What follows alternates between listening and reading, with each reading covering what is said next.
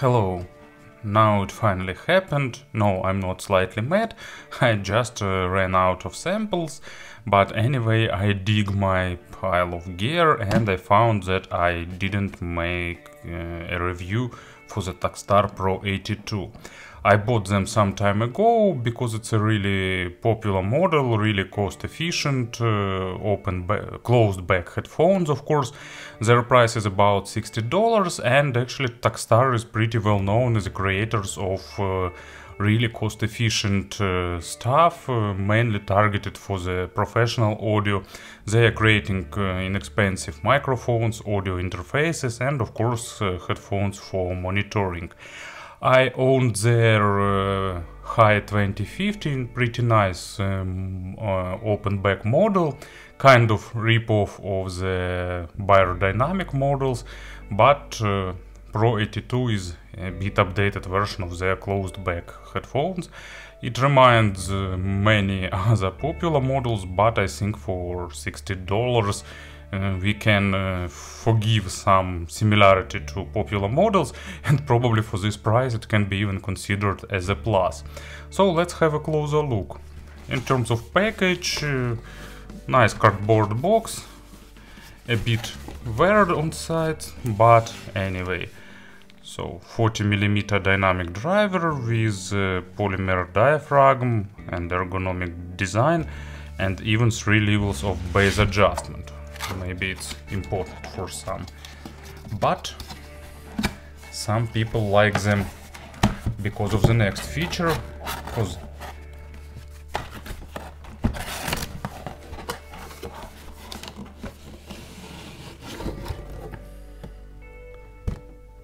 let me do it carefully.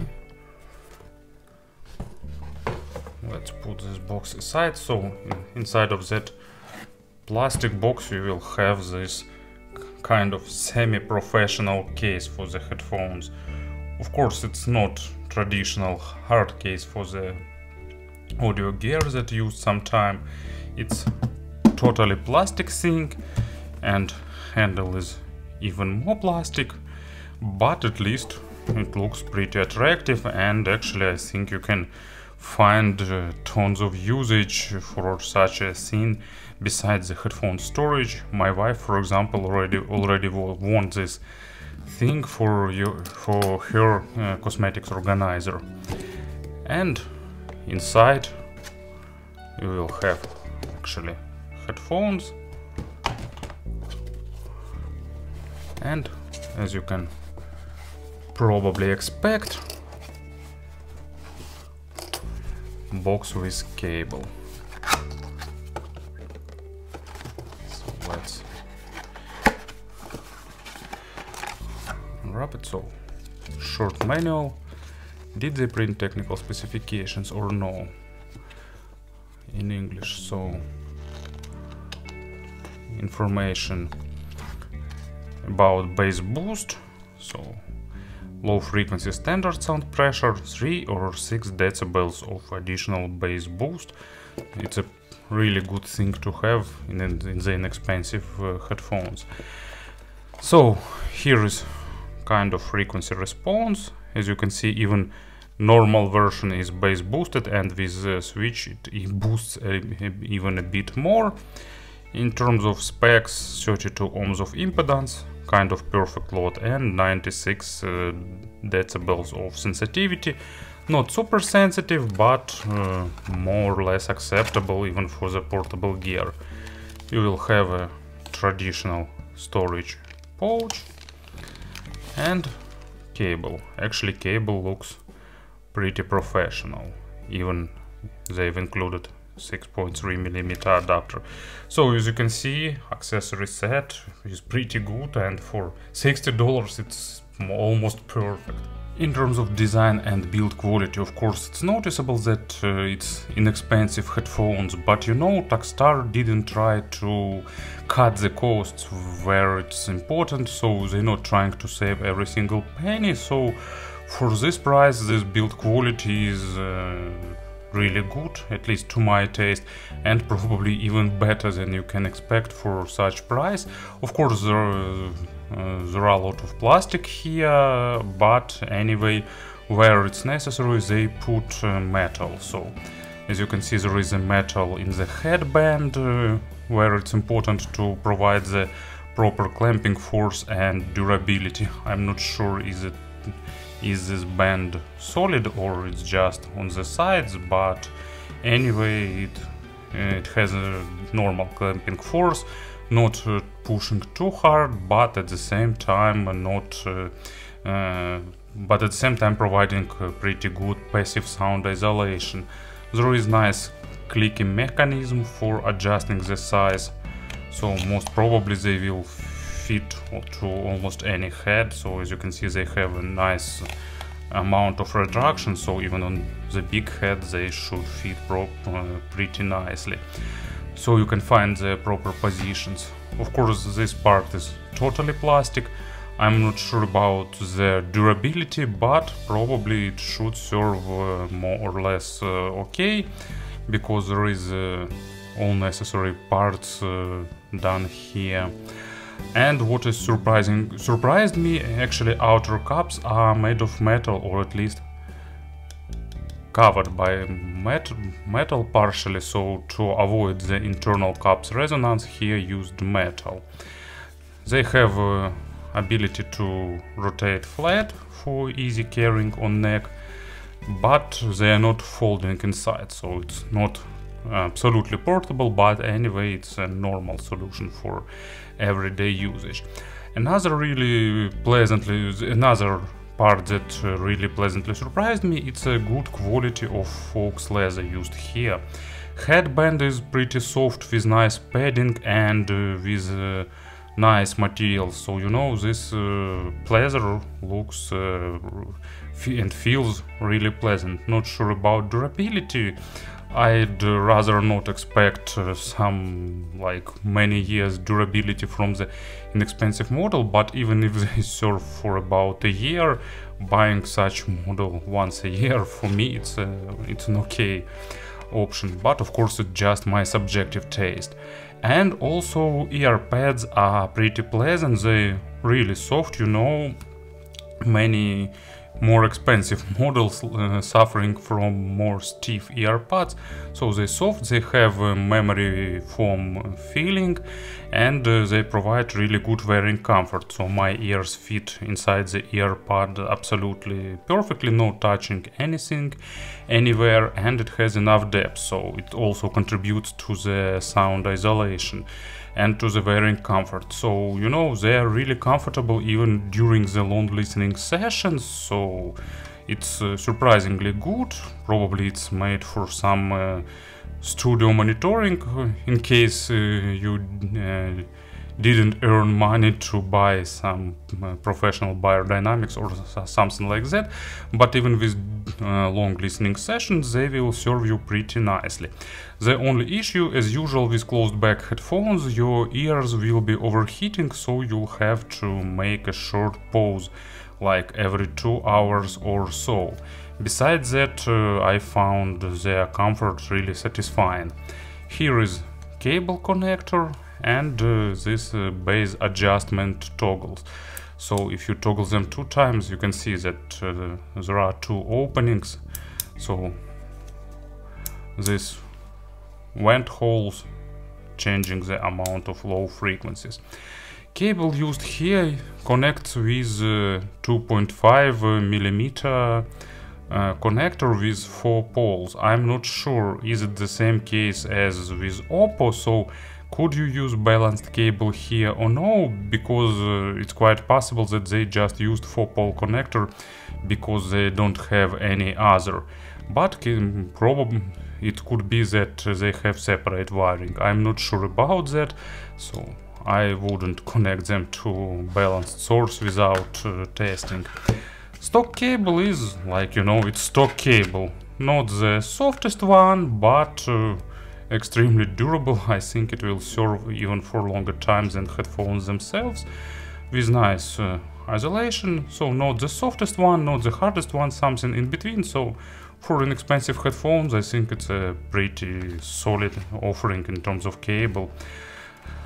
And actually sound isolation is good. It's noticeably above average both sides, so they're not playing too loud to the outside and not leaking too much noise inside. Of course, it's not the best in terms of sound isolation. There are better models, but it's noticeably above average thanks to closed back design and proper clamping force. So it's a nice option to use on the street or in the office, for example. Maybe not absolutely best on the Go headphones, but they can be served in this role pretty well. And about the sound, they require about 10 hours of burn-in, so no sense bothering burning them in on purpose. Just start listening to them and they will burn in instantly while you will be listening to them. As far as I understood from other reviews over the internet, actually I really recommend you to find more reviews if you're interested. So on the Head-Fi there are a few really detailed reviews, so it's probably number one starting point. So there are two versions of these headphones, black box and white box. Actually the opinions are different. Some say that black box is version number 2. It has shorter cable because this one came with 2-meter cable. And some say that version 2 is better, other people saying that version number 1 or white box version like more engaging, detailed and so on. So anyway, my version is white box one and with 2-meter cable, so I'm not sure what version is it, but anyway, keep in mind that there could be some differences in sound, but anyway, they sounding really good. I rarely say so, but for $60 they are superb, and even with they can compete probably with more expensive headphones. Maybe there are other leaders in this price range, but you know, I'm really surprised that they at least play music for this price, and actually they do it well. Maybe not like a perfect way, of course some $200 models will be better. Actually, for example, Siren DB will be better, for example, by Centrons, but $200 is $200. For $60, this one is a really interesting option. So let's have a player on the table. As usual, it will be M11 Pro. It's my current showcased up. And let's talk about the sound. There are 3 different options of bass boost. In most cases I use the medium one, but sometimes I change it a little bit. I will show it on with some examples a bit later. So in terms of tuning, they are V-shaped, and it's a classical V-shaped tuning with accent on low frequencies and accent on the treble, giving like a perfect fit for our ear frequency response. So we hear medium frequencies best of all, so based low frequencies and treble compensate that fact. Of course, it's not audiophilic tuning, not natural, they noticeably colored, but they colored in a pretty nice way, and actually they're not going into too much colored version. So bass accented, amount of accent you can alter, and in the mid position it's like, you know, nicely properly boosted bass. So it's like the option that almost everyone will prefer, with additional weight, pretty nice resolution, not super but really good, especially for the closed back dynamic driver. Of course, texturing are a bit imperfect, because it's lacking a bit of refinement, but anyway, you know, this is not headphones created for the super critical listening, they are more created for enjoyment, for the fun, and at least bass is more or less well controlled. It has normal depth, not the deepest one, but depth is present, and actually it has nice weight, nice impact, nice kick, so all that parts of bass are present here. So of course you can boost it even more in this position, but in this case it's starting bleeding onto mids too much for me. So this is the best possible version. But of course you can experiment, and thanks to the construction of these switches you can easily flip this switch on the go. I'm not sure how durable it is, but probably it's okay to change it frequently. And as an example for the low frequencies, I've got Juno Reactor and a track named Showtime. It's classical Juno Reactor with a lot of unusual samples, with good 3-dimensional effects, with engaging bass line, and actually with these headphones you can experience this track 2 times. First one with bass boosted, you can even flip it to the +6 decibel version. You will enjoy like classical electronic music with punchy bass with lot of low frequencies. And then you can flip it to the bass light version or no bass boost version, and you know, it's a totally different perception of this track. You will discover a lot of details on the mid frequencies, lot of tiny 3-dimensional things and special effects that Juno Reactor put in that track, and it's nice experience. Of course, this one with bass boost is more engaging, but sometimes try something different is a nice way. Mids are recessed, of course, so they are a bit behind low frequencies and treble, but you know, not too much. Sometimes they're lacking a bit of resolution, of course, but once again, for inexpensive closed back headphones, it's hard to expect something else. So anyway, you know, it's not a critical issue for me. And I think for everyone, you know, don't expect like the performance of some open back planar magnetic headphones driven by the proper amplifier. It's just inexpensive closed back dynamic drivers, and they deliver, you know, as much as they could for this price. More or less normal resolution, not too focused on the micro detalization, but with enough of details to represent even complicated tracks like orchestral music or something like that. Of course, more natural tuning would be a plus for the orchestral music, but actually these switches partially solve this issue. And at the same time they provide enough weight to give instruments and voices enough of weight and enough of body. Imaginary stage is a bit below average in width and in depth, but it's accurate and with normal positioning, so they're not sounding right between your ears. They're at least trying to build the stage, and also I think it's a really good result for this price. So, you know, I'm comparing them with much more expensive models often, and comparing with them, of course, they lacking many things, but still, considering the price, you know, it looks like some kind of nitpicking. And as an example, I've got another track by Rage. I used a new album of Wings of Rage in my previous review, but this time let's go back to the classics and End of All Days, and it's both the title of album and of the track, and it's one of the best works in the history of power metal. I really like it, you know. Well, of course, it's one of the best to my taste, so... But everything that I'm saying is just to my taste. So tastes are subjective, but I really like the raw power of Rage. They totally correspond their name, and they deliver enough of aggression, and of course the vocal is also nice. Of course, guitars are lacking a bit of definition and resolution because of the V-shaped signature, but anyway, they're not totally softened and muffled like it was with one more true wireless model that I reviewed in the previous review, for example.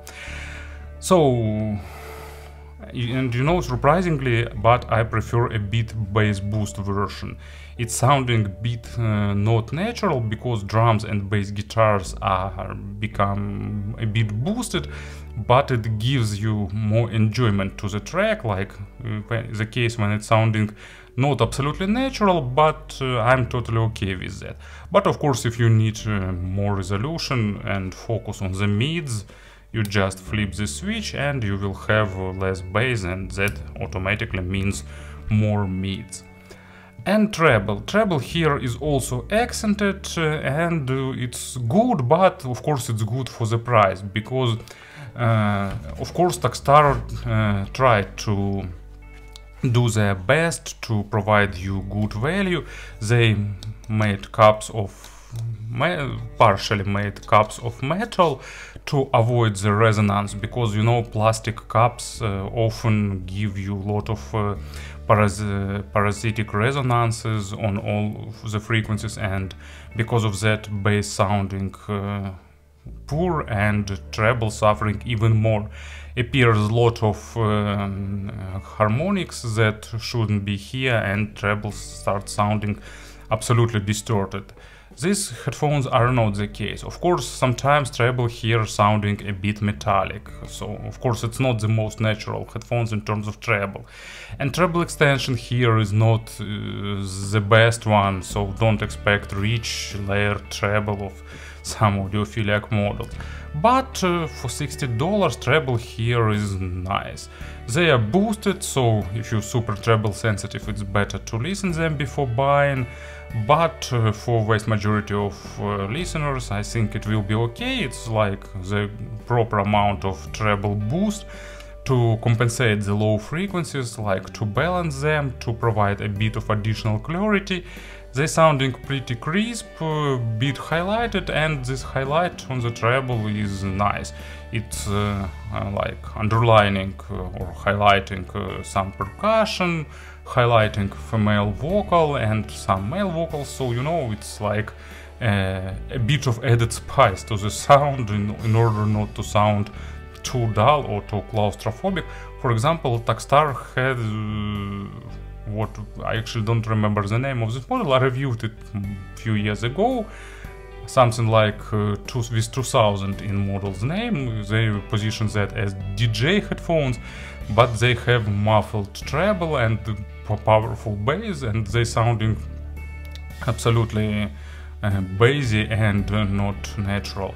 This one have more treble, and because of that they sounding maybe not 100% natural or organic, but you know it's closer to the normal sound, and I can only applaud Takstar for this tuning, for this idea. And as an example, I will use the next track. I think nowadays we need to re-listen this album more and more and pay close attention. You know what differs the true masterpiece is that even, I don't know how many, probably about 50 years since it was recorded, it's still actual, and it still corresponds the modern situation, so it's perfect masterpiece. And I'm not even speaking about the perfect vocal, great music and catchy tunes, but anyway, Marvin Gaye, God is Love, one of the best male vocals ever recorded. Of course to my taste, but I don't think that someone can object here. And of course for his vocal and for the percussion of this track you will need some more expensive model, but this headphones plays really well with this track, so it's surprisingly nice. In terms of pairing, actually they're not too power hungry, but they probably won't be okay with regular smartphones. They're more created for some desktop digital to analog converter or some portable player with at least 100 milliwatts of power. So they require a bit of additional power, but from other hand not too much. So you know it's a like good staple for the desktop system, for the non-audiophilic person who wants to have something with good price to quality ratio, not like, you know, $500 headphones and like $1000 digital to analog converter. So just $60 for these headphones and something like, I don't know, FIO K3 for example, or something like that, like $100 in expensive digital to analog converter, and you will be done. Or like get something like FIO M11 is portable dub. Of course, for FIO M11 beta headphones would be a plus, but anyway, as an inexpensive option when you're trying to save for something more high-end, it could be a really logical solution. Speaking about the comparisons, unfortunately there won't be anyone because I didn't have any headphones from this price segment to compare. Probably there are some popular models, maybe some Audio-Technica M30 or M40 for example, or some other models, but I haven't tested them. But for $60, Takstar Pro82 are really good. Don't expect some audiophilic stellar performance, but they're sounding pretty enjoyable, especially for those who are not suffering from the audiophilia virus. Thank you for listening and have a nice day.